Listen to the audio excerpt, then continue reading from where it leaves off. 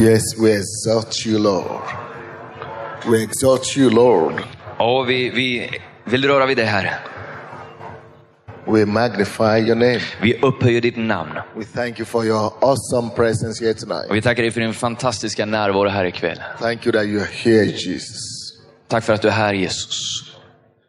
We step behind, we step back today and we say, take control tonight. Vi kliver tillbaka här ikväll och säger, Herre, ta kontroll ikväll. Spirit of the Lord. Helig ande, Herrens ande. Spirit of the Lord. Herrens ande. Spirit of the Lord. Herrens ande. Now, Spirit of the Lord. Herrens ande. Take control of this service tonight. Ta kontrollen över denna gudstjänst ikväll. Move over your people. Rör dig ibland ditt folk. Go, Holy Spirit. Gå, helige ande. And begin to touch your people. Och börja rör vid ditt folk. Where no man can touch. Där ingen människa kan gå in och röra Begin vid. to do a deep work. Börja göra ett djupt verk. Deeper than any man can do. Djupare än någon människa kan göra. Spirit of the Lord. Herrens ande. Move over your people. Rör dig bland ditt folk. Spirit of the Lord. Herrens ande. Restore the soul of your children tonight. Återupprätta själen i dina barn ikväll. Begin to touch the sick. Börja röra vid den sjuka. Begin to strengthen the weak. Börja styrka den svaga.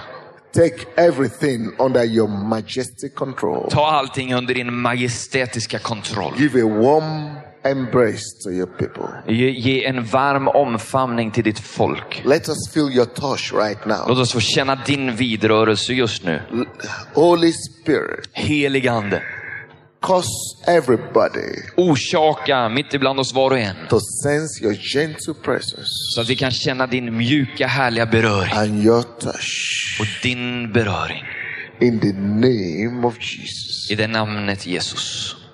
In the name of Jesus. I Jesu namn. And I take authority. Och jag tar auktoritet. Over every spirit of oppression. Över varje ande av förtryck. Over every spirit. Över varje ande. Of sickness. Andemakt av sjukdom. Of infirmity. Varje andemakt av svaghet. Of sin and iniquity. Av ohälsa till sinnet. I take authority over you in the lives of the men of God here, of everybody here. Jag tar auktoritet över människor, över allt som är här. We lose your bondage over the people of God. Vi släpper bojorna fria när det gäller ditt folk. Break the bondage of sin. Vi bryter syndens We slaveri. break the bondage of sickness. Vi bryter sjukdomsslaveri. With the authority of God. Med Guds auktoritet. We proclaim liberty and liberation. Så proklamerar vi frihet. To all the children of God here tonight. Till alla Guds barn samlade här ikväll. Holy Ghost. Helig ande. Do your work in your people. Gör ditt verk i oss människor. I thank you that you are doing it now. Jag tackar dig för att du gör det nu. There is a man here that is having prostate cancer. Det finns en man här och du har prostatacancer. Let's do it again. Kom igen, du kan göra det bättre. Låt oss göra det en gång till. Can clap and give a shout of joy. Hallelujah! Ett rop av glädje. Halleluja!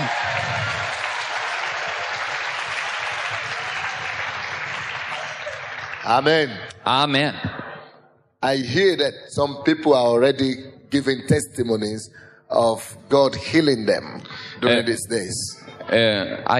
I heard that people are already testifying to one another. Jag har redan hört människor vittna för varandra hur de har blivit helade här på den här konferensen. I heard that some people were healed yesterday. Och jag hörde om människor som blev helade igår. And you are here, you want to testify. Och du är här och du vill vittna om ditt helande. And I heard that some people were healed today when our team prayed on you. Och jag hörde om människor som idag blev helade när teamet här bad för er. I heard that some people left their sticks. Någon lämnade en krycka här, halleluja, och började gå.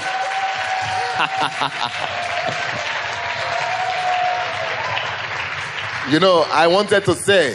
Men vet jag ville säga egentligen att tomorrow we hear the testimonies. Att imorgon ska vi höra vittnesbörden. But I know that some people are so eager to testify. Men jag märker att det finns vissa som är så ivriga att få vittna. So if you really want, you don't want to wait till tomorrow. You want to get it done today. Come also. Om ni inte vill vänta till imorgon, då får ni komma nu då och vittna. We follow the Holy Spirit. Vi följer den heliga ande här ikväll. If you want to testify today, vill du vittna idag? Stand up. Så stå upp. Come. Och så kommer du bara. Fast. Fort. Come fast. Kom fort. As we listen to my sister. Och när vi lyssnar på vår syster här. Then other people can come and join. Så kan andra människor få komma här och vara med. Men imorgon. What we want to do is. Så vad vi ska göra då? We want to give everybody the opportunity to go home. Det är att vi vill ge alla möjligheten att gå hem. And check your body. Och liksom få kontrollera din kropp och känna på den. You have time. Och du har tid. For you to know it's not just a feeling. Och liksom se att det inte bara handlar om en känsla. For you to confirm that true is you are indeed feeling better. Utan bekräfta för dig själv att jag har blivit förändrad i mitt kroppstillstånd. You know that it was bad and you are better. You know it's no more. It was painful. It's no more there. Du visste att det var dåligt. Du visste att det fanns smärta och nu är den borta och du är frisk. And you have one day or 2 days to cross-check your body. Och du har någon dag här eller 2 liksom verkligen kolla dig själv. So because tomorrow is my last night. Och nu är det så att imorgon kväll är min sista kväll. We want to make it a night of glory to the Lord. Och vi vill göra det till en kväll utav upphöjelse och ära till Gud. Because I want to make it a night of victory also. Och jag vill också göra det till en kväll utav seger. It says we overcome.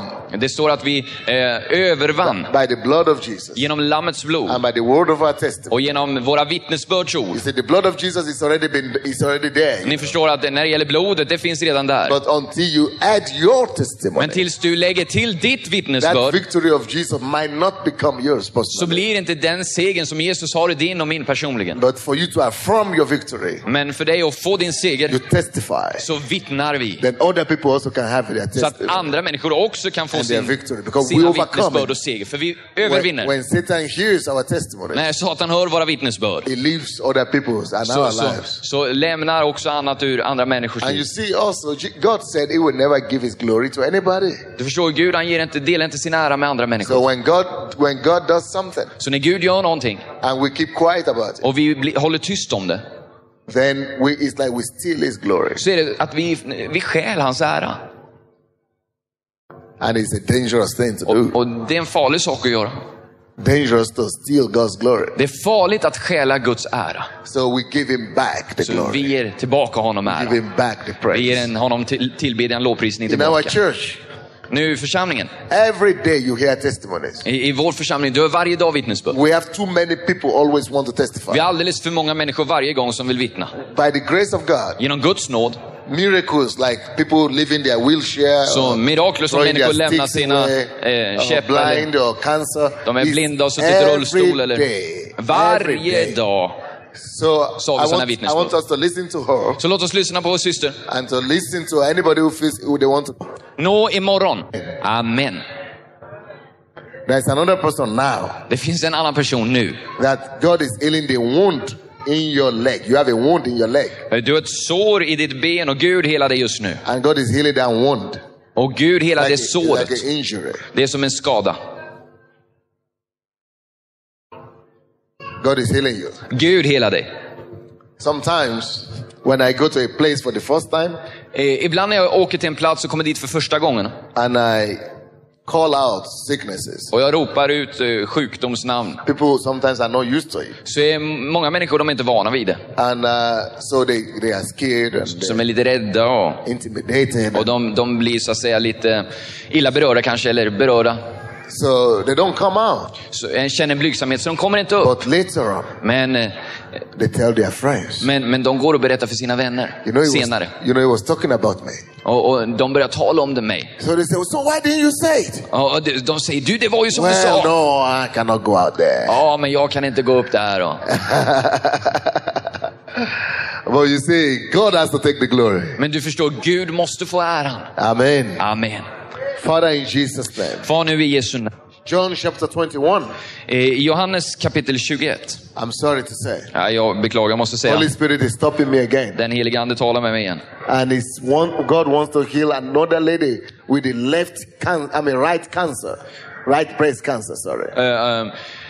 Gud vill hela och röra vid en topic. Jag vill predika idag över temat. The Jesus that you never knew. Den Jesus som du aldrig kände. The Jesus that you never knew. Den Jesus som du aldrig kände. Before I go on, I want to say that. Och innan jag fortsätter vill jag säga att we have, after the service, efter den här gudstjänsten everybody has the opportunity to go to counselors. Efter den här så har alla möjligheten att gå fram till förebedjare. In this conference that are praying, and so of course our people will be ready to pray with anybody who wants to pray. Och så finns det naturligtvis vårt folk som gärna ber med vem som än vill få förbön och be tillsammans med. And one thing that could really give you is the spirit of prayer. It could be released when you know many people with you were praying together. You could have more boldness in prayer. Och någon som verkligen kan hjälpa dig, det är att få komma tillsammans med människor som ber frimodigt, och du kan få bli förlöst och känna en frimodighet och be frimodigt. Because without prayers we cannot. Från sin utbrändhet och mötte Gud, det är väckelse. Unbelievers have to experience God firsthand. Människor som är inte troende, de måste erfara Gud i en egen upplevelse. And we should make the church to be a famous place. Och vi borde göra våra kyrkor till att vara berömda platser kind of för den här typen av mirakler. Like in Kiev. Som i Kiev. Many people don't like me. Många människor, de tycker inte om mig. And also because Ukraine is sometimes very nationalistic. Och ibland så är ukrainare väldigt nationalistiska. So some people feel it's a disgrace to have a black man. Så en del tycker att det är liksom ovärdigt att vi har en svart man här som. So even if they are nationalistic. Men även om de är nationalister. Everybody knows that if the doctors cannot help you, nobody can help you. Go to Sunday. Så vet alla det, att när ingen läkare kan hjälpa dig och ingen kan hjälpa dig, så går du till Sunday. Or go to his church. Eller så går du till hans kyrka. Everybody knows. Alla vet detta. Our church is become a mountain. Vår kyrka har liksom blivit ett berg. Of salvation. En frälsningsberg. Of deliverance. Utav befrielse. Every church should become like that. Varje kyrka borde bli en sådan plats. Sweden. I Sverige. Every market woman should know that there is a place to go when man och kvinna borde veta att det finns en plats dit de kunde gå för att få räddning och frälsning. We should not just do this testimony in secret. Vi borde inte bara göra de här vittnesbörden liksom i all hemlighet. Broadcast it on the Broadway. Utan vi borde sända ut det på radio och tv. Let me ask you a question. Låt mig ställa dig en fråga. Most of the miracles in the New Testament, de flesta mirakler i Nya testamentet and in the Bible, och i Bibeln, where did they take place? Var skedde de, alltså tog plats? Most of them, did they take place in a church building, in the hall, or they took place in the streets? Var tog de plats? Tog de plats i en kyrka, i en stor hall, eller tog de plats på gatan? I want you to answer me now. Jag vill att du svarar mig nu. On the streets. On the streets. På gatorna. Do you know why? Vet ni varför? God is making a statement to us. Därför Gud, han proklamerar någonting. His wonders. Hans under. His works. Hans verk. Should be made manifested. Skall bli manifesterade, uppenbarade. To the people of the world. För världens människor. That is why most of his miracles he did in the streets. Det är därför han gör de flesta miraklerna på gatorna. Vi ska inte hålla det för oss själva. We should proclaim them in the streets. Vi ska proklamera dem i gatorna. All believers think. Vi ska få de otroende att tänka gott om oss. Even if it's a small thing. Även om det är en liten sak. Proclaim it. Så proklamera det. That they might know that God is alive. Så de vet att Gud lever. Not for you to get the glory. Inte bara för att du ska få härlighet. But he said, let them see your good work. Utan han sa, låt dem få se era goda gärningar. They must see it. De kommer se dem. But as a result they will glorify your Father who is in heaven. Men så står det, som resultat så kommer de ära er far i himmelen. They see and glorify. De ser och de ger ära. So we need it. Så vi behöver det. We need proclamation. Vi behöver proklamation. Of God's wonders. Av Guds under. And testimonies are wonderful. Och de här vittnesbörden är underbara. I'm especially encouraged by the word and the boldness and the anointing of the brother Carlson, the last brother that spoke. Och jag är väldigt glad för Tommy här, för hans frimodighet och hans eld och hans smörjelse när han stod här och talade. Because that is a confirmation of what God spoke to me this evening after, when we were coming on the way here. Därför det är en konfirmation av det Gud talade till mig när jag var på väg hit i bilen. I even mentioned it to Pastor Pascal and to the other people in the car with me. Faktum är att jag nämnde det i bilen och talade med Pastor Pascal och de andra som var i bilen. It was such a strong impression in my spirit. Det var bara en stark maning i mitt inre. The revival that you people are praying for is very close to you. Att den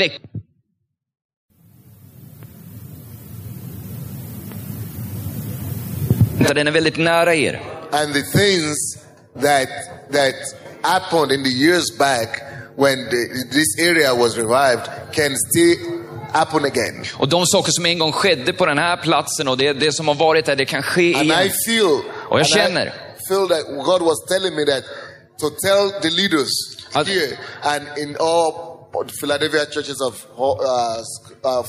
Sweden. Och jag känner mig manad att säga till alla som är ledare och pastorer i pingströrelsen här i Sverige och här uppe. I was asking if you have it, but I'm sure God wants to lay more emphasis on it. I think you have it, but God wants to lay more emphasis on it. Jag tror att ni har haft det här, men Gud har lagt en större tyngd på det här och vill jag understryka det här ännu mer. And you see, there is something about God. Ni förstår, det finns någonting här om Gud. He could tell you ordinary things that you know. Han kan berätta om vardagliga ting som du känner till. Or that you think that is insignificant. Eller som du tycker det har inget värde eller betydelse. But because he says it at that particular time. Men därför att han säger det vid en specifik tidpunkt. That brings his all power, his all authority behind that word. Så kommer liksom all hans auktoritet och all hans kraft bakom detta ord.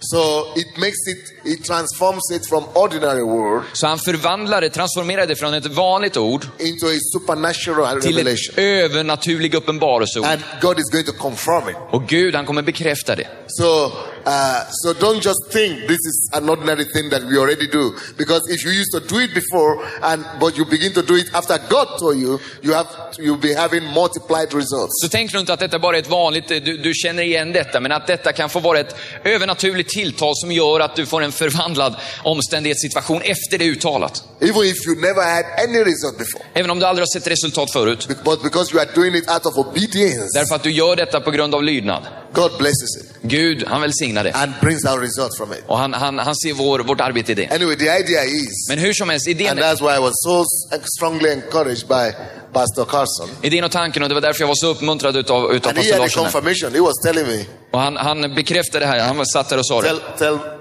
Tell them what you told me when you heard him came to the state. When you. I forgot that. What did I say?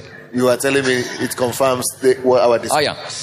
Och när jag satt där, eller när pastor Pascal, som han heter, han satt där, så sa han till pastor Sandra Adelaja att det här bekräftar precis det vi satt och talade om i bilen. Yes. Yeah. So what we were actually discussing was. Och vad vi samtalade om var alltså detta. I felt God said the leadership of the churches here should look for potentially talented and gifted leaders, or young people, not leaders, young evangelists. Att ledarskapet här ska söka och leta och söka ut efter unga drivande evangelister. And create a ministry for evangelists in the churches and elevate it so high. Och skapa alltså regionala baser för evangelister och lyfta den här tjänsten högt. And not allow some old-fashioned negative leaders or pastors to stop them or bring them low. Och inte tillåta alltså att gammalmodiga och negativa pastorer nu drar ner där och håller dem nere. If the leadership of the church could be bold enough to raise up and support this kind of young coming evangelists. Utan om ledarskapet kunde vara frimodigt och stå upp och lyfta upp unga tydliga tjänster. Put them on salaries. Ge dem lön och ersättning. And put them over, not just over one church, but over a whole area. Och tillåta dem att inte bara få finnas i en liten kyrka, utan i ett helt område. And give them the freedom to travel to churches. Och ge dem frihet att resa till olika kyrkor och predika. And do seminars, conferences, revival meetings. Och seminarier, konferenser och väckelsemöten, kampanjer och. You know, that used to be there in the beginning of Pentecostal movement, in the history of Pentecostal movement. Detta fanns i begynnelsen av pingsthistorien, och så här var det då. You know, I never really supported that idea. I'm a Pentecostal, but I never really, it never clicked anything. But this is the first time I heard God saying it needs to be done in this country. Jag har klickat in i pingsthistoria förut, men jag har aldrig tänkt på det här så här. Det här är första gången Guds ande talar till mig om att detta måste göras så här tydligt. I never saw the importance before. I just thought it's a tradition. Jag har liksom trott att så här gör man bara, det är en tradition, och jag har aldrig förstått dess vikt så mycket som nu. And frankly speaking, I used to think evangelists for the unsaved, we don't need them in the church to preach to revival service in the Och ärligt talat så tänkte jag att vi behöver inte den typen av evangelisttjänst, utan kyrkorna de lever och så vidare. I heard it so distinctively. Men jag hörde detta inom mig så distinktivt. That is the key to the revival that we are praying for in this time. Detta är nyckeln för den väckelse som vi ber om på den här platsen. Identify talented people. Alltså identifiera begåvade människor. Anointed young men and women. Smorda unga kvinnor och män. Release them. Och förlös dem. Support them. Stötta dem. And cause them to travel about 2-3 days, 4 days. Och låt dem få resa runt 2, 3, 4 dagar. Och ha väckelsemöten. You know, lay a lot of emphasis on miracles, unbelievers, ha believers, massor young people. av tryck på att nå ofrälsta, under och mirakler då. And they must have results before you put them. They must be people who have results. Alltså det måste vara människor som ni har en tillit som naturligtvis är skörd redan nu. And who have the fire and the grace upon their lives. Och som alltså Gud bygger upp genom and det här. And there must be people who are God seekers and really desperate for God. Människor som är Guds sökare och desperata efter Herren. If you do it, om du gör det, your children and grandchildren, så kommer dina barn och dina barnbarn will continue to be a blessing. Fortsätta få vara en välsignelse. Not just to this country. Inte bara till det här landet. But to the whole world at large. Men hela jorden. Listen closely, you old generation, father and mothers in the faith. Och lyssna nu ni den äldre generationen, fäder och mödrar i tron. I respect our elderly people. You know? Jag respekterar oerhört äldre människor. Especially elderly believers. Särskilt äldre troende. Without you, utan er, there won't be us. Så blir det inte vi. We own everything we have today to you. Vi hade inte blivit till. Vi är skyldiga er allt. In our country, I vårt land. We have young pastors coming up and preaching against old churches. Så har vi unga pastorer som reser sig upp och predikar mot gamla kyrkor. They preach against Baptist churches. De predikar mot pingstkyrkor och baptistkyrkor. Some make it their specialty. Om en del gör det till sitt specialämne. So criticize att kritisera. You know, preach against the older people. Och du vet, predika mot det gamla. I am very much against that. Och jag är mycket emot det. I stop them. Och jag stoppar dem. And some of them who are my friends, I make them to stop before I could continue friendship with them. Och en del av mina vänner, jag ser till om ni får sluta för att ni ska få förbli vänner med mig. Because if you don't respect the people who have gone before you. Därför om du inte respekterar de som gått före dig. Even if they are Baptists. Även om de är baptister. Even if they are, Lutheran. Även om det är lutheraner. If you don't respect them. Om du inte respekterar dem. Then you are not planning to get to the place where they have gone to. Så kommer du aldrig komma till den plats eller söka efter det som de sökte. Because it says, he that does not respect the elderly, the parents. Därför det står att de som inte respekterar de äldre. You will not live long. Det kommer inte få ett långt liv. So even the revival you are experiencing is going to be short-lived. Så även om du, even the revival you are presently experiencing is going to be short-lived. Även den väckelse som du just nu kan befinna dig i blir alltså kortlivad. And you are going to have less life of that revival than even the ones you are criticizing had. Och du kommer en mycket kortare tid att uppleva väckelse än vad dina förfäder som du kritiserade upplevde hade. So we don't do that. Så vi gör inte på det sättet. So I honor older people. Så jag hedrar och ärar äldre människor. But having said that, men jag sa det. I want us to face reality. Jag vill också att vi ska se verkligheten. If you are older than 40 years old here now. Om du är äldre än 40 år här inne nu.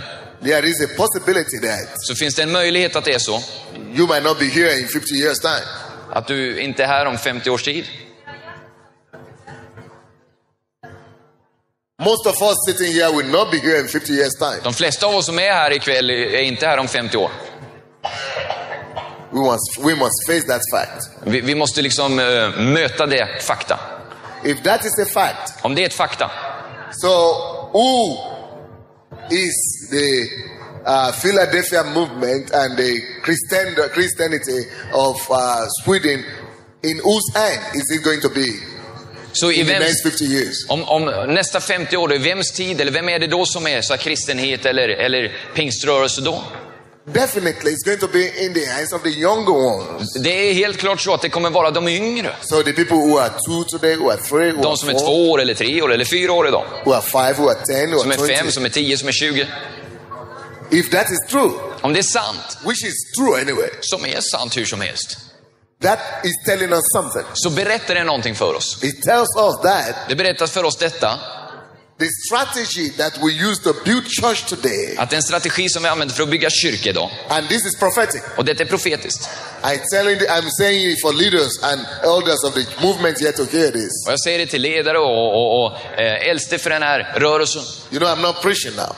Jag predikar inte nu, det hör du. I am acting out in the office of a prophet right now. Jag agerar ut det som är en profetstjänst just nu. You know, I'm not saying that says the Lord, but this is prophetic. Jag säger inte så, säger Herren, men detta är profetiskt det jag säger just nu. So listen closely. Så lyssna noga på det jag säger.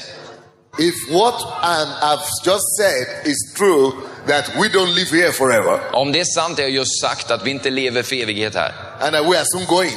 Och att vi snart är på väg bort. And the whole thing is going to be left for the young ones we don't even know yet. Och att det gamla kommer att läggas över på de ungas axlar som ännu inte känner. Så lyssna noga nu, lyssna noga. Our churches today, therefore, should be set up in such a way to gratify and meet not the need of the old generation, but the need of the upcoming young generation. Så måste vi alltså bygga församlingar som belönar och uppmuntrar det som är den nya och unga generationens sätt att tänka och inte belönar det gamla sättet att tänka. Because if we build churches to meet the demands of the old generation only. Därför att om vi bygger kyrkor som bara belönar och möter det gamla kyrkans eller de gamlas behov. When they go on, when they die, they carry the move and the revival with så them. När de dör så tar de med sig rörelsen och så försvinner det bort. And the other people who are left, they are left with emptiness. Och alla de som är kvar, de blir kvar med en tomhet. And they will just be trying to copy what they don't believe in. Och de kommer bara försöka att kopiera det som de egentligen inte tror på. What they saw, but they didn't really experience. Och de kommer försöka att reproducera det som de såg då. But they didn't experience. Och vad de erfor och trodde var, alltså vad de upplevde. But if we really want the move of God to continue in the next generation. Men om vi verkligen vill ha Guds rörelse att gå vidare in i nästa generation. The church should be built in such a way. Så ska kyrkan byggas på ett sådant sätt. That everything we do now. Att allt som vi gör just nu. Like for example, the way we do praise and worship. På det sätt som till exempel vi gör lovsång och tillbedjan. It should be oriented not on the 50-year-old people or 80-years-old people. Det ska liksom inte sikta för att nå 50- och 60-åriga människor. It should be oriented on the next generation. Utan det ska liksom orienteras mot en nästa generation. So we specially create the atmosphere of praise and worship and everything, the preaching, to be able to meet and to be able to touch the heart and the deepest needs of the 20 years, 25 years. Så att vi fokuserar, att vi rör vid det yttersta behovet hos de som är, alltså predikan och lovsång och allting, så att det rör vid behovet hos de som är 20 år. Then they experience God. Då erfar de, upplever Gud. First hand. First hand. I en förstahandsupplevelse. Then they have met him. They meet him. Sen när de mött honom. And they experience the fire. Och de upplever elden. So they carry it on to the next 60 years. Så tar de den vidare 60 år till. That is the way to survive revival. Så för man väckelse vidare i generationen. And the way to sustain it. Och på andens sätt. So for example, if the pastor of a church is 50 years old. Så till exempel om församlingens pastor är 50 år gammal. Or 60 years old. Eller 60 år gammal. He shouldn't do church to fit in.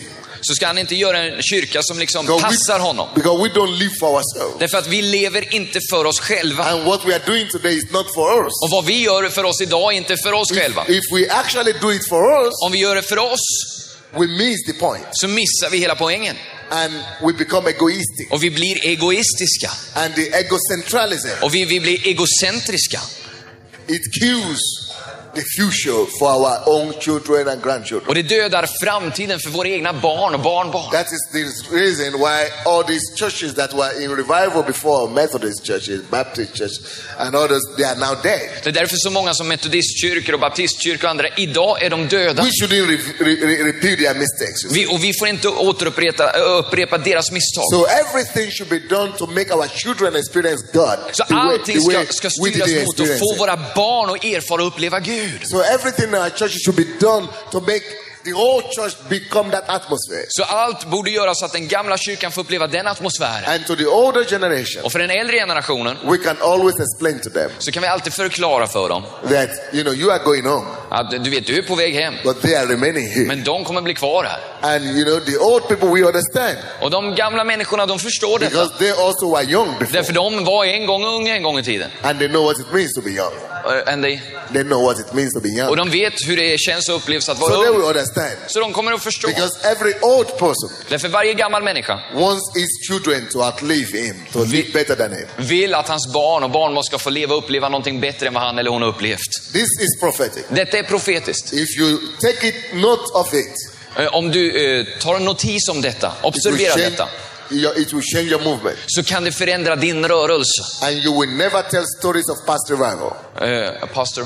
You will never tell stories of past move. Okej, du kommer aldrig hålla på och berätta om det som var den förra härligheten. It will always be present tense. Utan det kommer alltid vara i nutid du talar om väckelse.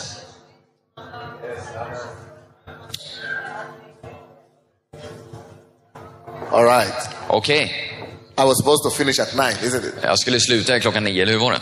Yeah, so don't worry. Okej, oroa dig inte. We can finish there. Vi kan sluta här. That is more important than the message.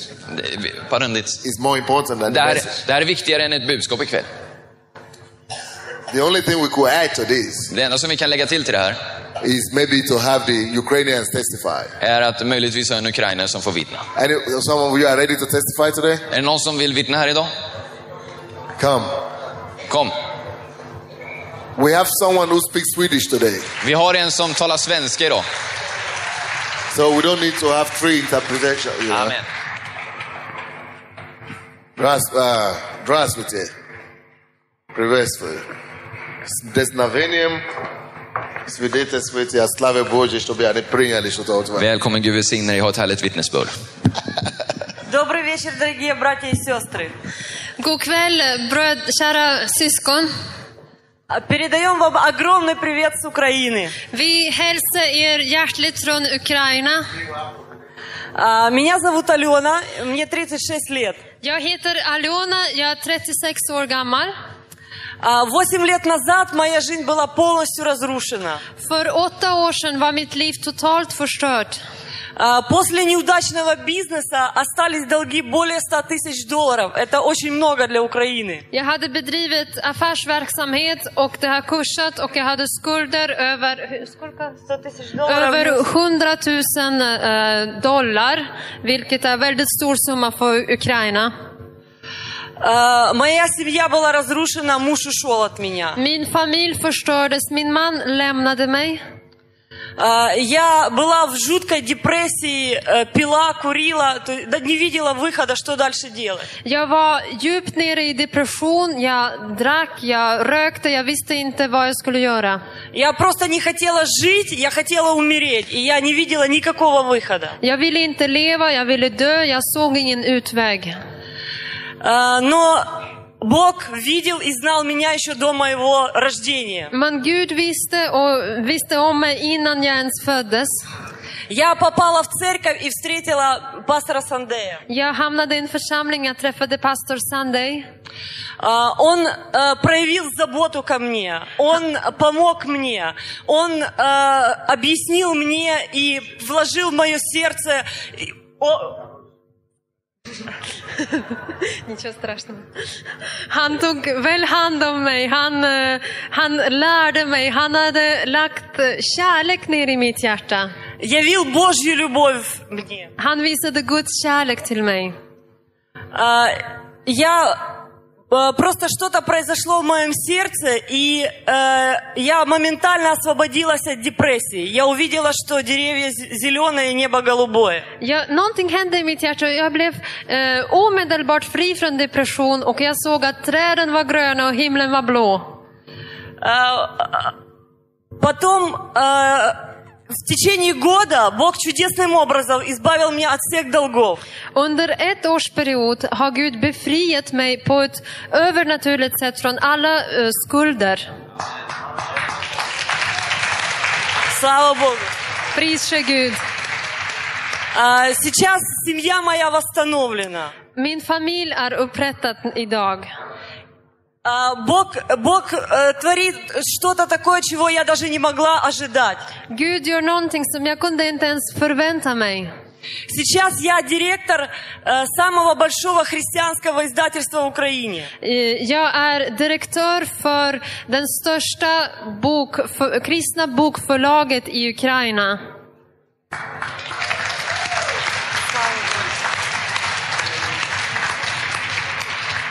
За 5 лет мы распространили более 1 миллиона книг и кассет пастора Сандея.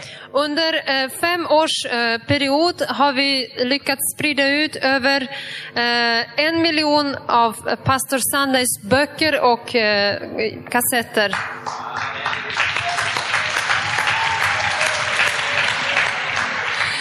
Лично для меня это значит, что я смогла тем, что я делаю, прикоснуться к более чем миллиону душ людей. För mig betyder det att det jag gör kunde beröra mer än 1 miljon människor.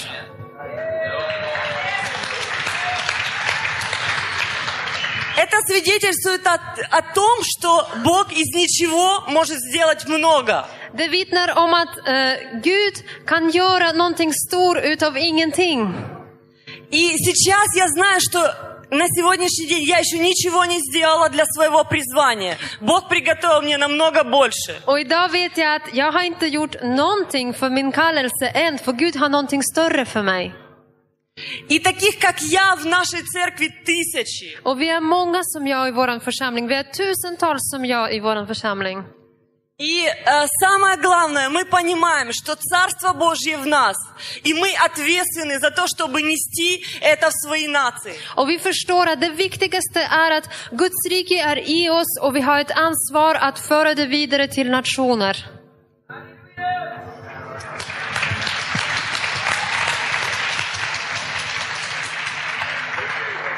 Поэтому я хочу, чтобы мое свидетельство побудило кого-то что-то начать делать и помогать кому-то, кто нуждается. Så jag önskar att mitt vittnesbörd kan få hjälpa någon att börja göra någonting och hjälpa någon som är i behov.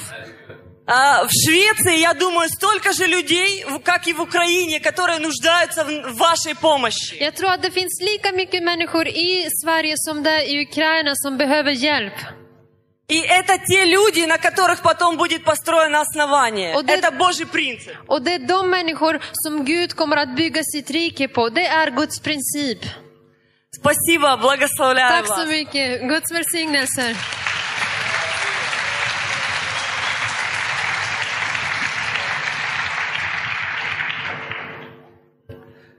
Слава Богу за вас. Pris ske Gud för er. Что вы здесь. Att ni är här. Меня зовут Константин. Jag heter Konstantin. Я мог бы много свидетельствовать о том, что Бог сделал в моей жизни. Och jag kan vittna väldigt mycket om vad Gud har gjort i mitt liv. Я думаю даже об этом написать когда-то книгу. Jag tänker till och med att skriva en bok om det någon gång. Но скажу коротко. Men jag ska fatta mig kort. Бог действительно меня спас прямо с того света. Gud har verkligen räddat mig nästan från andra sidan. Я встретился с Иисусом в состоянии клинической смерти. Jag har mött Jesus när jag upplevde, när jag var död, när jag dog. Я 7 раз умирал. Jag dog 7 gånger. И у меня была язвенная болезнь желудка. Jag var mycket sjuk, jag hade matsmältningssjukdom. У меня была полностью непроходимость пищи и воды. Min mage klarade inte av att ta mat eller vatten. И даже после операции врачи говорили, что я 90% помру. Och till och med efter operationer som jag har genomgått har läkarna sagt att du har 90% chans att dö. Но моя жена говорила, что у меня есть 10% молиться Господу, и это может быть больше 90% врачей. Men då sa min fru att det betyder att jag har 10% att be till Gud och det är mer än de 90% som läkarna ger dig. И вот через 10 лет я стою перед вами живой и невредимый. Nu 10 år sedan så står jag här framför er levande och frisk. Слава Иисусу! Pris ske Gud! Мне 49 лет. Jag är 49 år gammal. И в этом году уже 50. Jag fyller 50 år. Я чувствую себя лучше, чем 20 лет назад. Jag mår bättre än för 20 år sedan. Я настолько благодарен Богу за пастыря Сандея. Och jag är väldigt tacksam till Gud för min pastor Sunday. Потому что, получив исцеление, Eftersom när jag har tagit emot helande, по своему незнанию я опять входил в грех. I min okunskap så har jag ramlat tillbaka till livet i synd. Но только в этой церкви, Men bara i församlingen. познакомившись с пастором Сандеем, När jag träffade pastor Sunday я начал жаждать слова. så har jag börjat hungra efter ordet. Я испытывал, настоящий он или просто проповедует. Jag testade pastorn om han är riktig eller om det är bara ord. И я понял, что он живет этим. Och jag förstod att han lever verkligen i det. И я хотел получить то, что он имеет. Och jag ville få det han har. И я также молился, как он, по 3 суток без остановки. Och jag har också börjat be som han 3 dagar i rad utan uppehåll. I bad i tungor. Я начинал поститься, и это приближало меня к Богу. Jag började fasta och det drog mig närmare till Gud. Я думаю, что благодать исцеления. Och jag tror att helandens nåd. Да. Я сейчас пастор Сандей просто благословил меня на служение исцеления. Nu har pastor Sunday välsignat mig till att vara helande pastor. Это служение проходит в воскресенье. Vi har gudstjänster på söndagar. И это не церковь, это только служение. Det är inte församlingsgudstjänst, det är bara ett gudstjänst. И на нем присутствует от 500 до 2000 человек. Och det är cirka mellan 500 till 2000 besökare. И Бог исцеляет от таких страшных болезней, как СПИД. Och där ber vi för helande för sådana hemska sjukdomar som cancer. И вообще мы видим сверхъестественные чудеса каждый день. Och vi ser övernaturliga mirakel varje dag. И вот сестра, которая уже ходит без палки. Ni såg syster som gick utan käpp. Я ей свидетельствовал, и она поверила, что Бог может сделать и здесь. Jag vittnade till henne och hon trodde att Gud kan göra under även här. Вы знаете, единственное, чтобы у нас не осталось соблазна, и не подумали, что это мы что-то представляем. Но предоставили себя Господу, ибо Ему вся честь, вся слава и вся хвала. И здесь Он будет действовать так же, как Он действует на Украине, и так же, как Он действовал 70 лет назад, пробуждение. Vi ska inte tro att det är vi som har någonting i oss, men vi ska komma ihåg att Herren är detsamma som han har varit förut, och vi ska tro att han kommer att verka ikväll som han var för 70 år sedan, som han verkar idag i Ukraina, och till honom tillhör all ära.